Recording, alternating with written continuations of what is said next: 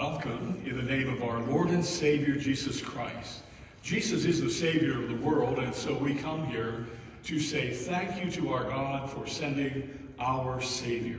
I am Pastor Fulmer of First Lutheran Church in Altoona. Thank you for watching. Thank you for being in person. And we come together to share our faith.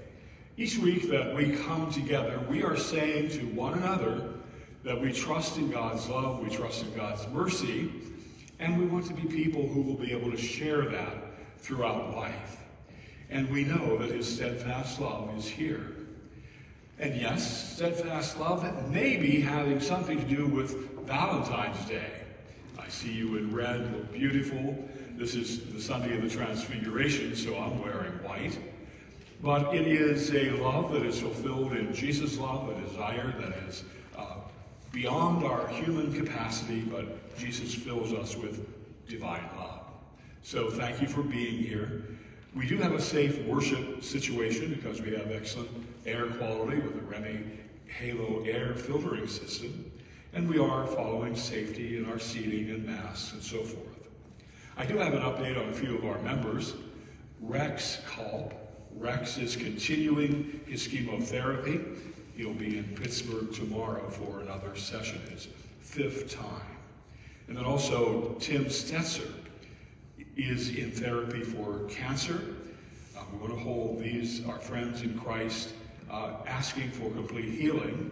And we have one person in the hospital right now, and that is Jim Lowe, Sr.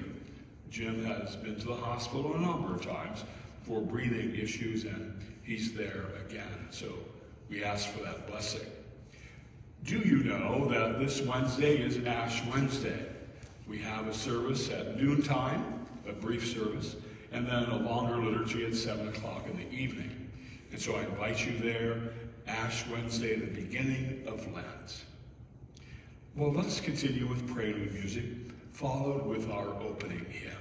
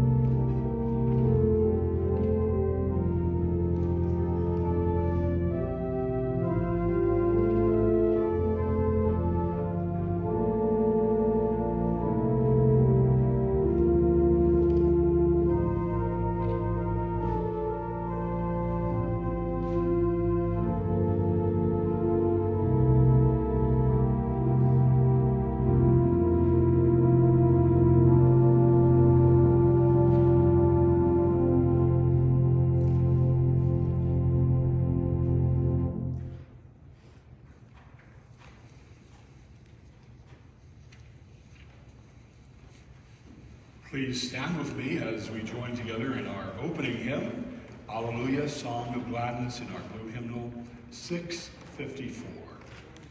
654.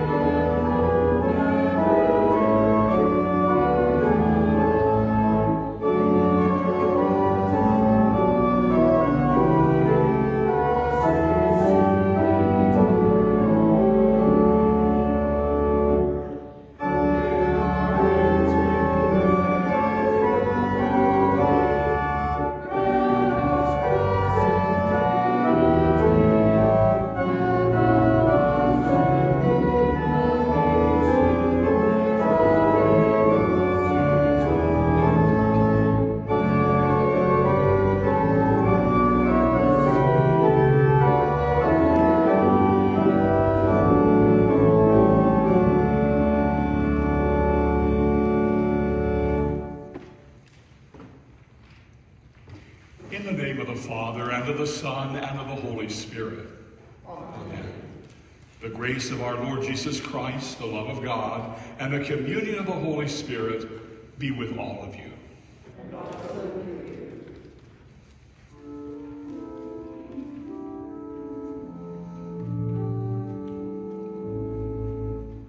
In peace, let us pray to the Lord. For the peace from above, and for our salvation, let us pray to the Lord. For the peace of the world, the well-being of the Church of God, and for the unity of all, let us pray to the Lord. For this holy house, and for all who offer here their worship and praise, let us pray to the Lord. Help, save, comfort, and defend us, gracious Lord.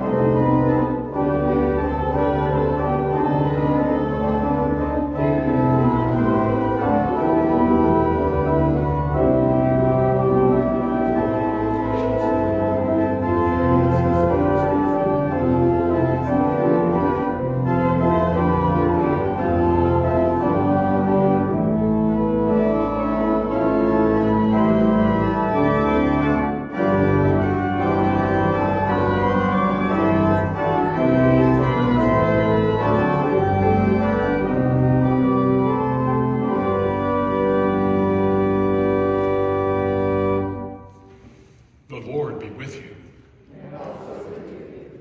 Let us pray. Almighty God, the resplendent light of your truth shines from the mountaintop in our hearts.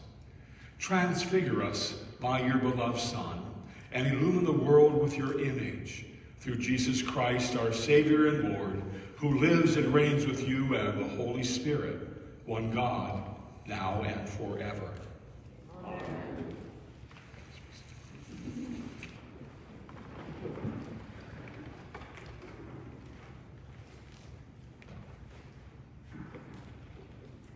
The first reading for Transfiguration Sunday is from 2 Kings, the 2nd chapter.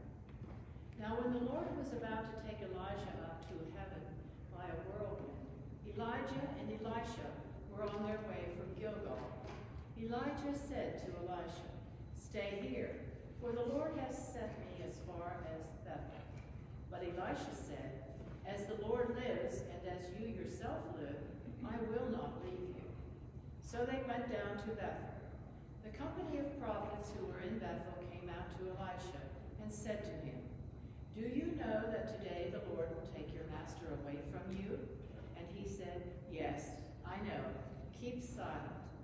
Elijah said to him, "Elisha, stay here, for the Lord has sent me to Jericho." But he said, "As the Lord lives, and as you yourself live, I will not leave you." So they came to Jericho. The company of prophets who were at Jericho drew near to Elisha and said to him, "Do you know that today the Lord will take your master away from you?" And he answered, "Yes, I know. Be silent." Then Elisha said to him, "Stay here, for the Lord has sent me to the Jordan." But he said, "As the Lord lives, and as you yourself live, I will not leave you." So the two of them went on. 50 men of the company of prophets also went, and stood at some distance from them, as they both were standing by the Jordan. Then Elijah took his mantle and rolled it up and struck the water. The water was parted to the one side and to the other, until the two of them crossed on dry land. When they had crossed, Elijah said to Elisha, "Tell me what I may do for you before I am taken from you." Elisha said, "Please let me inherit a double share of your spirit." He responded, "You have asked a hard thing, yet if you see me as I am being taken from you, it will be granted you. If not, it will not." As they continued walking and talking, a chariot of fire and horses of fire separated the two of them, and Elijah ascended in a whirlwind into heaven. Elisha kept watching and crying out, "Father, Father, the chariots of Israel and its horsemen." But when he could no longer see him, he grasped his own clothes and tore them in 2 pieces. This is the word of the Lord. Thanks be to God. Let us read responsively from Psalm 50. The mighty one, God the Lord, has spoken, calling the earth from the rising of the sun to its setting. Out of Zion, perfect in his beauty, God shines forth in glory. Our God will come and will not keep silence, with a consuming flame before and round about a raging storm. God holds the heavens and the earth from above, to witness his judgment on the people. Gather before me, my loyal followers, those who have made a covenant with me and sealed it with sacrifice. Let the heavens declare the brightness of God's righteousness, for it is God who is just. The second reading is from the second letter to Corinthians, chapter 4. Even if our gospel is veiled, it is veiled to those who are perishing. In their case, the God of this world has blinded the minds of the unbelievers, to keep them from seeing the light of the gospel of the glory of Christ, who is the image of God. For we do not proclaim ourselves, we proclaim Jesus Christ as Lord, and ourselves as your slaves for Jesus' sake. For it is the God who said, "Let light shine out of darkness," who has shown in our hearts to give the light of the knowledge of the glory of God in the face of Jesus Christ. This is the word of the Lord. Thanks be to God.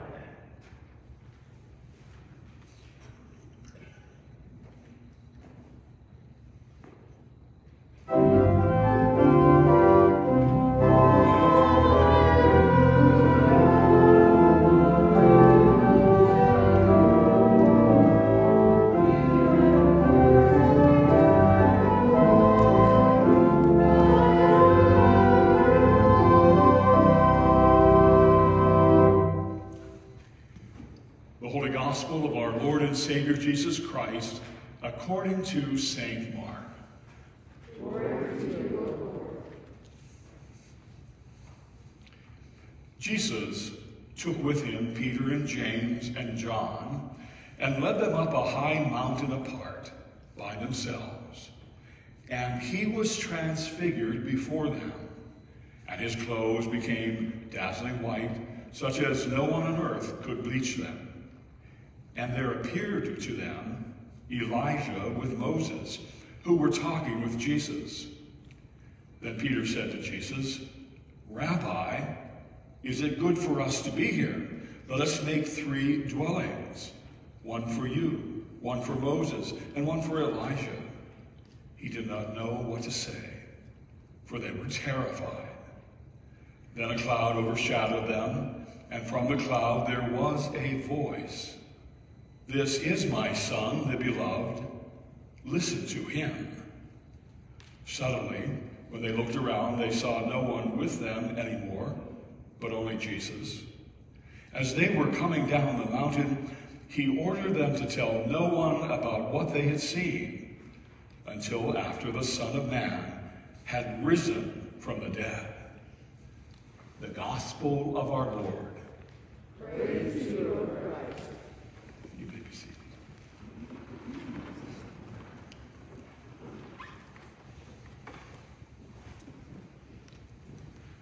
My dear friends, good to see you today. These are days that are coming ahead of us when we are going to be focusing upon God's love in a particular special way, in Jesus giving his life. And we move through the stories of the Gospels to help us to know that better. I love to think about this Transfiguration Sunday as a message about love. A message about love on that mountaintop. And here's why I'm going to tell you that it's about love. You remember Moses, the great lawgiver. Do you remember Moses going up on the mountain for 40 days and 40 nights, and he had seen God? And when he came down the mountain, his face was brilliant and bright and light, and he had to put a veil over his face so that the people of Israel could see him without being so full of fear. It was thought that anybody who saw the face of God would die immediately because of the greatness of God and his power and his energy. A person would die. And so there were only select people who had seen the face of God, and that, of course, was Moses as one of them. The second person who is noted in our reading from the Old Testament today is Elijah.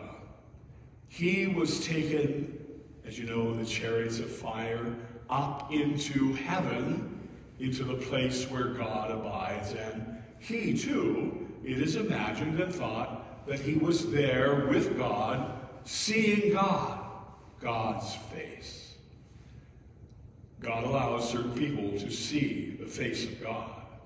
And when we come to our reading today from Mark, and what we call the Mount of Transfiguration, I want to again mark out that we have a time of God's love being revealed because there were the disciples, those main followers of Jesus, the apostles later on, who were there on the mountain, and when Jesus' whole body was enlivened with the brightness and the brilliance of God, they were able to see that. And they lived, and they told the story of God's love. And there was, who else? Moses and Elijah. And they were with Jesus in this brightness and this lightness. And so all of them together were experiencing the face of God. And the disciples got to see the face of God in Jesus. They would remember that. And of course, they relate the story to us in Matthew and in Luke and in, not in St. John, it doesn't show up there, but Mark and Luke and Matthew.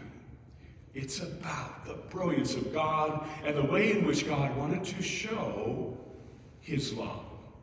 His love in that experience with Jesus that would carry on throughout Jesus' days of ministry and what the disciples were learning. And those three, Peter, James, and John, were always in the center of things. And they had a revelation, something that no one else had had. And they were transformed by that love to be true witnesses to that wonderful love of Jesus Christ. And so I say today is one of those days in which we could say what happened on the mountaintop was filled with love. Love that was embracing, of course, the whole world, and embraces our world here and now, something that we need very much. The love of God to be in our hearts, the love of God to be in our lives, so that we can be that light and love of God going out of this place and encountering who knows how many people we will see today, and we will be able to share in that love of Jesus with them. I did bring something to illustrate that today, and it's sitting up here, and I'd very much like to show it to you.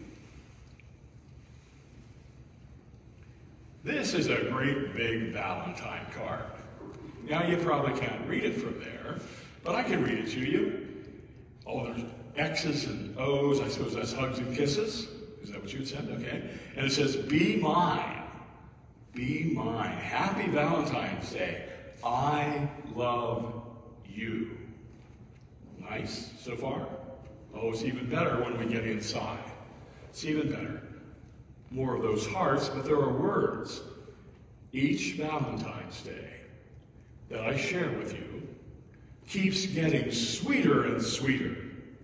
Happy Valentine's Day, my love, Jesus. Jesus is at the center of love. And on Valentine's Day, we can say, everywhere we go today, we want to express that love. The love that comes from God and is a love that is eternal and is in all of us. Thanks be to God for that divine love. Amen.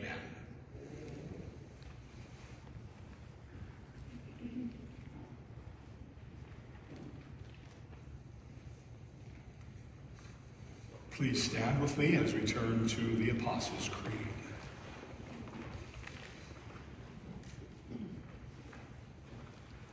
I believe in God, Creator of heaven and earth. I believe that Jesus Christ is the Son of our Lord. He was conceived by God of the Holy Spirit and born of the Virgin Mary. He suffered under Pontius Pilate, was crucified, died, and was buried. He descended into hell. On the third day he rose again. He ascended into heaven, and is seated at the right hand of the Father. He will come again to judge the living and the dead. I believe in the Holy Spirit, the Holy Catholic Church, the communion of saints, the forgiveness of sins, the resurrection of the body, and the life everlasting. Amen. let us make a good confession of our sin. In the name of the Father, and of the Son, and of the Holy Spirit. Amen. God of all mercy and consolation, come to the aid of your people, turning us from our sin to live for you alone. Give us the power of your Holy Spirit that, attentive to your word, we may confess our sins, receive your forgiveness, and grow into the fullness of your Son, Jesus Christ our Lord. Gracious God, Have mercy on us. In your compassion, forgive us our sins, known and unknown, things done and left undone. Uphold us by your Spirit, so that we may live and serve you in newness of life, to the honor and glory of your holy name, through Jesus Christ our Lord. Amen. Almighty God has mercy on you, forgives you all your sins through our Lord Jesus Christ, and strengthens you in all goodness by the power of the Holy Spirit, keeps you in eternal life. Amen.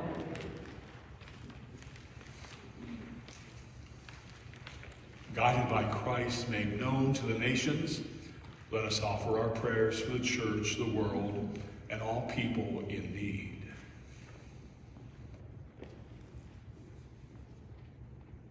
For the gospel proclaimed in word and deed, for communities of faith far and near, and for all who show the face of Christ throughout the world, let us pray. Have mercy, O God. For creation, sun, moon, and stars, life forming in the dark earth and ocean deep, mountains, clouds, and storms, and creatures seen and unseen, and for the Holy Spirit's guidance in our stewardship of God's creation, let us pray. Have mercy, O God.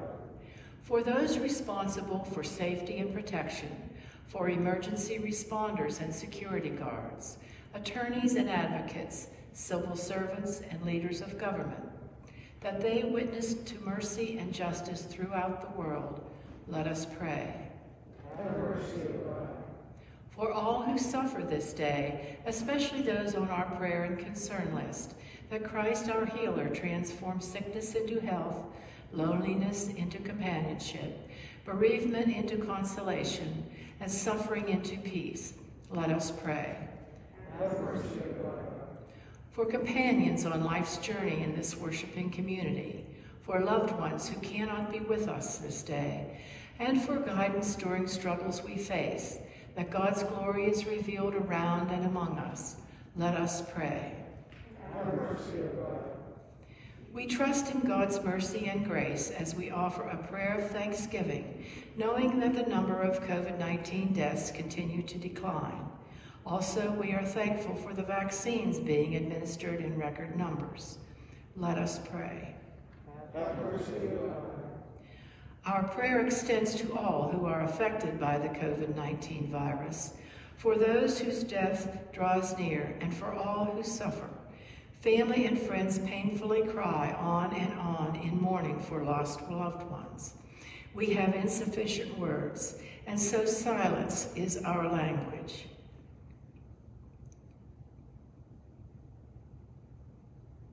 Let us pray. Have mercy, O God. Our nation continues to be in distress and turmoil and is facing uncertain times. O God, grant us courage and grant us wisdom for the living of these days. Let us pray. Have mercy, O God. Help us celebrate a sense of Valentine love for our circle of friends and family. Love is from God, and so we ask for ways of extending Jesus' love to one another. Let us pray. Have mercy, O God. In thanksgiving for the faithful departed who now rest from their earthly pilgrimage, especially missionary Cyril and Methodius, that their lives of service and prayer inspire us in our living, let us pray. Have mercy, O God. Lord Jesus, on the mountain of transfiguration, you revealed your heavenly light. Let your light give us clarity as we prepare for the call of our next bishop. Raise up that person the Allegheny Synod needs. Use us to support the mission and ministry of the one call. Let us pray. Have mercy, O God. Almighty God, our Father, you are merciful and you hear our prayers always, the prayers that are spoken or the silent ones of our hearts. And we ask for this mercy from the one who dwells among us in love, your Son, Jesus Christ, our Lord. Amen. May the peace of our Lord and Savior, Jesus Christ, be with all of you. And also with you. And we share a simple sign of that peace.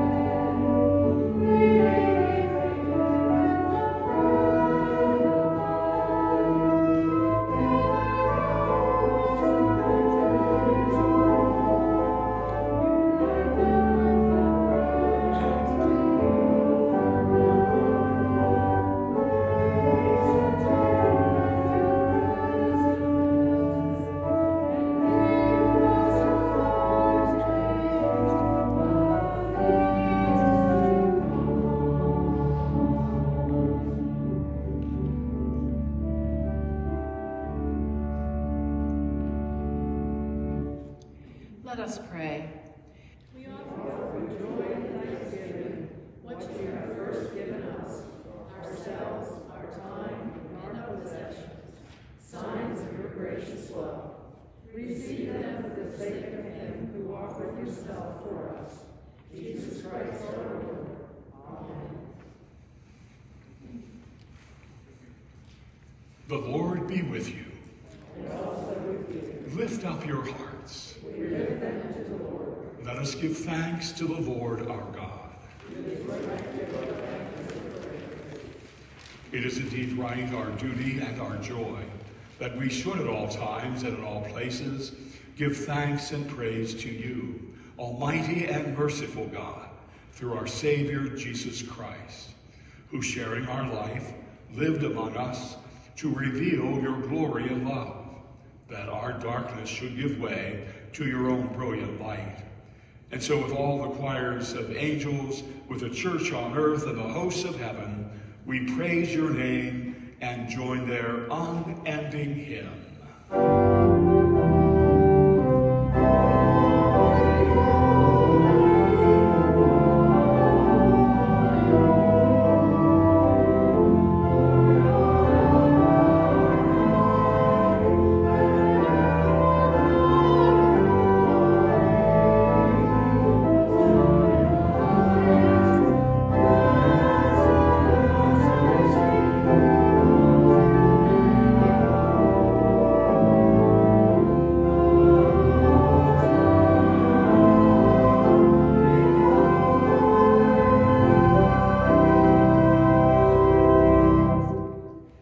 Blessed are you, Lord of heaven and earth.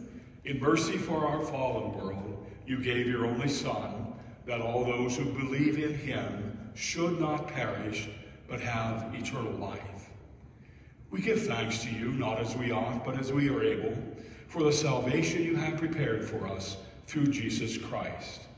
Send now your Holy Spirit into our hearts, that we may receive our Lord with a living faith as he comes to us in his holy supper. Amen. Come, Lord Jesus. In the night in which he was betrayed, our Lord Jesus Christ took bread and gave thanks, broke it, and gave it to his disciples, saying, "Take and eat. This is my body, which is given for you.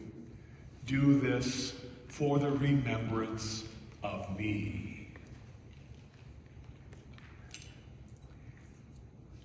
And then again, after supper, he took the cup, gave thanks, and gave it for all to drink, saying, "This cup is the new covenant in my blood, shed for you and for all people for the forgiveness of sin. Do this for the remembrance of me."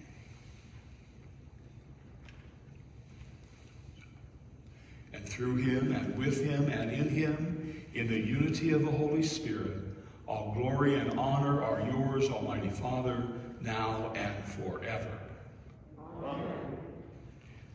Let us pray with confidence in the words our Savior gave us. Our Father, who art in heaven, hallowed be thy name. Thy kingdom come, thy will be done, on earth as it is in heaven. Give us this day our daily bread, and forgive us our trespasses, as we forgive those who trespass against us. And lead us not into temptation, but deliver us from evil. For thine is the kingdom, and the power, and the glory, forever and ever. Amen. May the precious body and blood of our Lord and Savior Jesus Christ strengthen you and keep you in his grace unto everlasting life. Amen.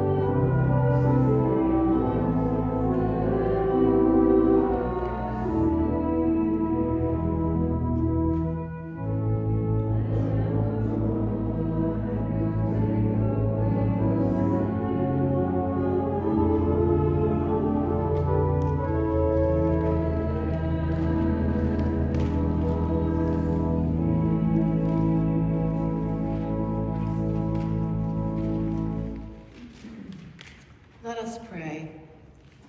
Pour out upon us the spirit of your love, O Lord, and unite the wills of those whom you have fed with one heavenly food. Through Jesus Christ our Lord. Amen. Before offering the blessing, I want to remind you of Ash Wednesday this week. Noon, we have a liturgy at 7 o'clock in the evening on Wednesday, the beginning of Lent. And now may the Lord bless you and keep you. The Lord make his face shine on you and be gracious to you. The Lord look upon you with favor and give you peace. In the name of the Father, and of the Son, and of the Holy Spirit. Amen.